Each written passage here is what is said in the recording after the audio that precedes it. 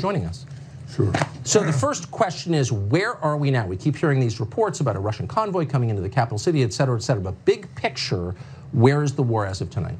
Well, the first 5 days, we witnessed a very slow, methodical movement of Russian forces into eastern Ukraine.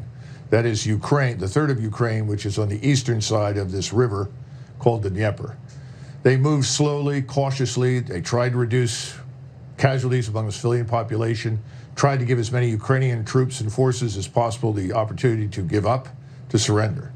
That is over. And the phase in which we find ourselves now, Russian forces have now maneuvered to encircle and surround the remaining Ukrainian forces and destroy them through a series of massive rocket artillery strikes, airstrikes, with Russian armor then slowly but surely closing the distance and annihilating what's left.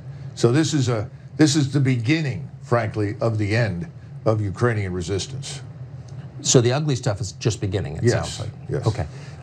So this is a question you don't often hear asked, but it's essential to our welfare here in the United States, to our strategic thinking about this. What is Putin's goal here? What's his aim? Well, I think Vladimir Putin set out to honor his word of 2007. 2007 at the Munich Security Conference, he said, we will not tolerate the expansion of NATO into a point where your NATO, your border, is touching Russia, specifically Ukraine and Georgia. We see these as essentially Trojan horses for NATO's military power and U.S. influence, subversion, and so forth.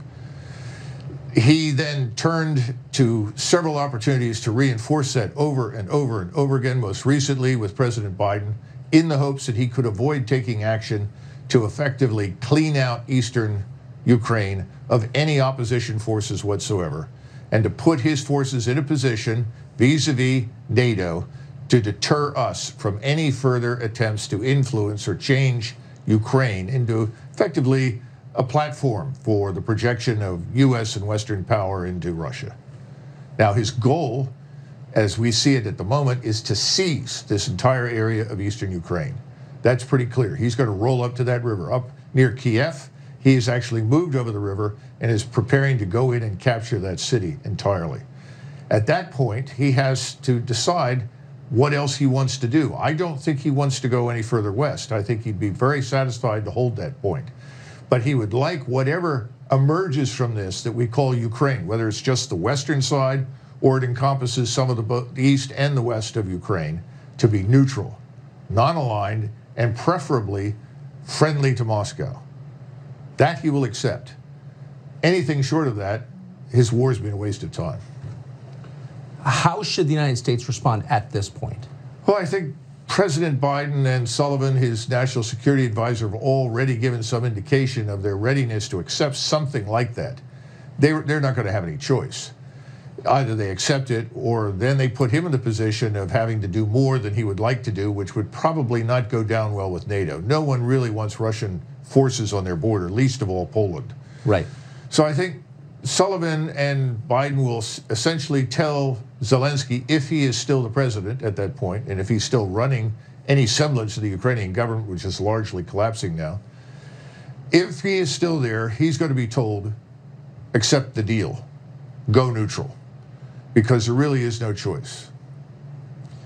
You are hearing elements in the United States Congress, it's almost unanimous in the media, calling on the Biden administration to enforce a so-called no-fly zone over Ukraine. What would be the effect of that? Well, you'd end up at war with Russia, because the Russians are not going to allow Western aircraft, U.S. aircraft, flying over the battlefield in eastern Ukraine under any circumstances. As Stoltenberg, the Secretary General of NATO, flew to Poland to stop the Poles from essentially offering MiG-29 aircraft that were improved and modernized to the Ukrainians, allowing their pilots to come to Poland, fly these into Ukraine. He put a stop to it, saying that anything like that could lead to war, and NATO will not go to war. And see, this is the interesting part. Now everyone is talking about spending lots of money on defense and lots of money for NATO, but very shortly people are going to begin to ask why. Why are we doing? Because it's patently obvious that NATO is not in a position to fight, not in a position to challenge the Russians. So I think Mr. Biden's problem tonight is not just his narrative is going to break down very rapidly over the next few days as it becomes obvious that this whole Ukraine business was a fantasy on his part. He's going to end up trying to write checks that he can't cash because we can't afford a massive military. We can't afford to put more forces forward. And if we try to do it, it'll be self-defeating. So I think we're in a real crisis now that no one has really figured out yet, and that is NATO itself and our position on the European continent. All of this is now at risk. I think a lot of people were taken by surprise by this invasion. I'll admit that I was also, not that, of course, we're experts on Eastern Europe. But the president and his team had said for weeks, in effect, we've got this under control. We have applied enough pressure on the Russians that it would be very unwise for them to do this. That was a massive miscalculation, obviously. How did they screw up? Well, two things. I think that Mr. Putin has priced in the cost. In other words, he's not a fool. He sat down with Xi in Beijing and made it very clear what he was going to do, what his goals were in eastern Ukraine and only eastern Ukraine initially.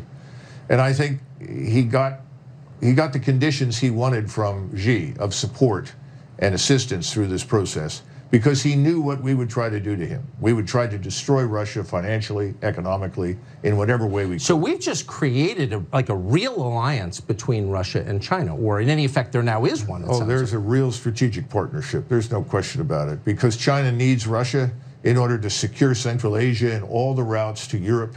China wants to do business with Europe. That's why the Chinese would like Mr. Putin to end this quickly. But Putin insisted on those first 5 days slowing things down because he wanted to minimize damage to property and he wanted to minimize the loss of life, particularly in the population that he was trying to bring into, effectively, a new Ukraine that is Russian.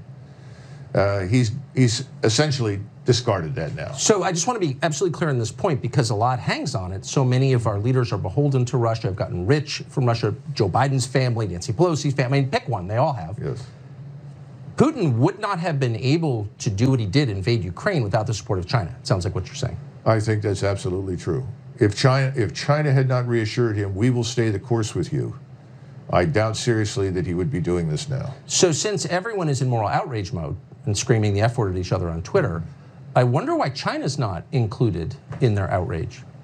Well, that's an important question that deserves a great answer, but I'm going to let you take that one on. I'm not going to go there tonight. Doug McGregor.